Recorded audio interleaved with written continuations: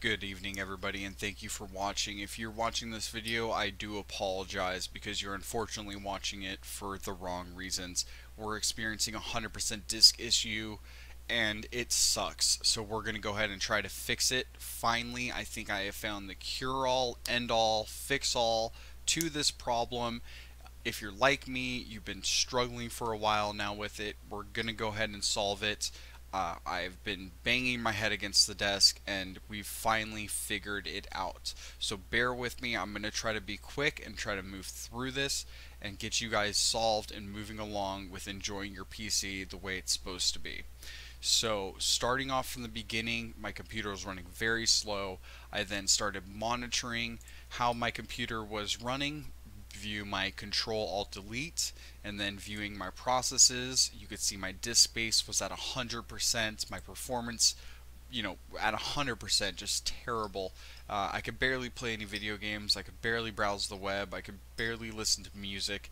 It was just, it's not what I spent all my money on my computer for.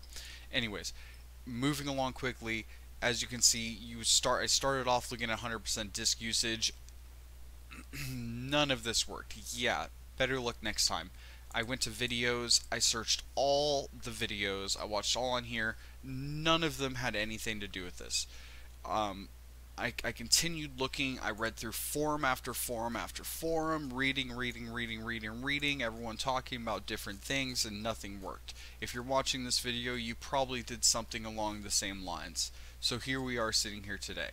This is what I was able to figure out, is when I was searching through here, someone told me to look at my resource monitor. And so when I would go to my resource monitor and I would open this up, I would view my disk, which is running. So this is like a more advanced Control-Alt-Delete. And in here, I could then see what was reading and writing and my total, and there was a whole bunch of stuff going on. I mean, a whole bunch of stuff. And if I click the total right here to view the smallest to largest, if I wanted to view the largest to smallest, my largest one was just astronomical.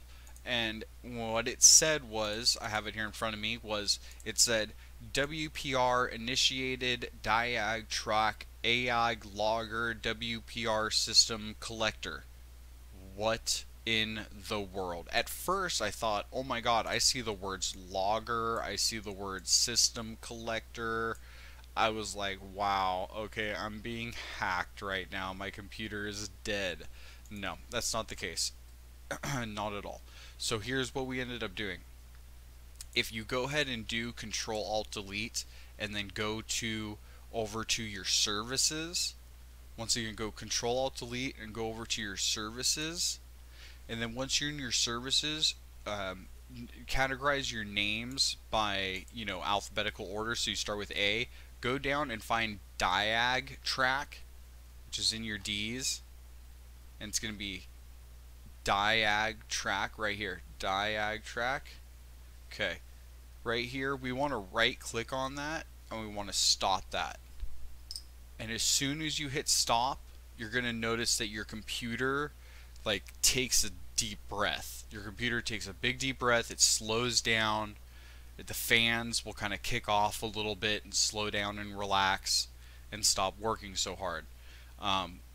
Once you've stopped that, it's going to take a minute for it to kind of reconfigure itself and get adjusted to what's going on. So if you head over to your performance, you'll notice right now you're probably looking at still 99% way up high, 100%. If you just wait a moment, give it a few seconds, it should slowly start to drop down. It might spike up a little bit and then drop back down, but it should begin to slowly level down and drop back down. This is not the cure-all fix. If this worked for you, we are on the right track, and by the end of this video, you're going to be looking at what I'm looking at right now with a healthy disk rate, back down in the low percentiles, okay? So let's keep moving.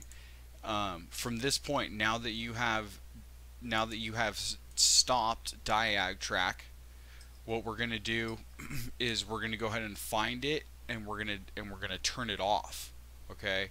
And this is what kept confusing me, because if you go to stop it and then you go restart your computer, next time you restart your computer it's still going to be on. what is the root cause of all this? I don't know, but let's keep moving.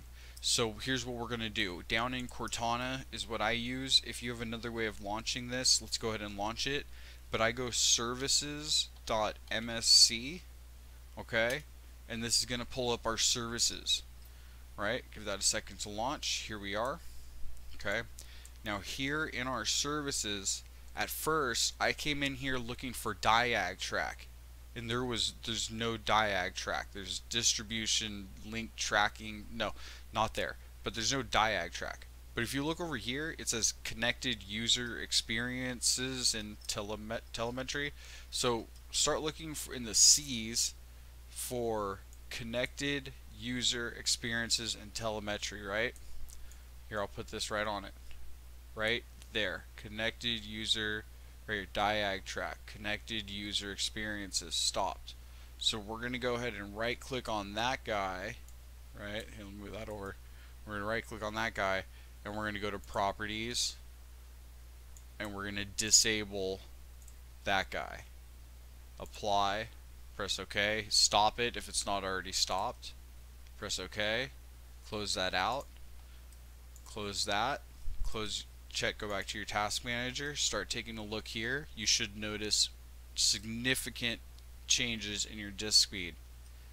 Okay, and now that we just turned it off, you should be good to go ahead and reboot your computer. And on fresh reboot, you will notice, possibly high disk rate, on initial startup. But once you give your computer a minute to load load everything up, once your computer finally settles down, you should notice that your computer is idling back down at a healthy heart rate.